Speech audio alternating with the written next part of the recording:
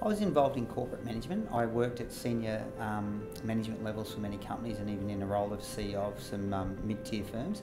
The master's degree was the next step for me, and that was probably an essential step in developing my own career. It wasn't until I sort of one day then decided myself that an MBA was the right thing for me to do, because I thought from a corporate perspective where I really wanted to be advising, an MBA is very well regarded. Since doing the MBA, it certainly has proven that way as well.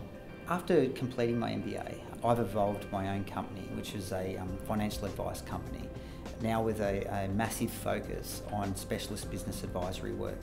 I've been able to apply, I guess, the learnings and the principles of what I've learnt throughout the various course content to now real-life examples with companies I'm working with. I've always been very confident, but even more so now that a recognised institute has validated the fact that I have earned the right to have the MBA, and as such, applying it to my business has meant that I've been able to increase my business. It's going much better in many aspects, and I feel a lot more self-worth too as far as the process.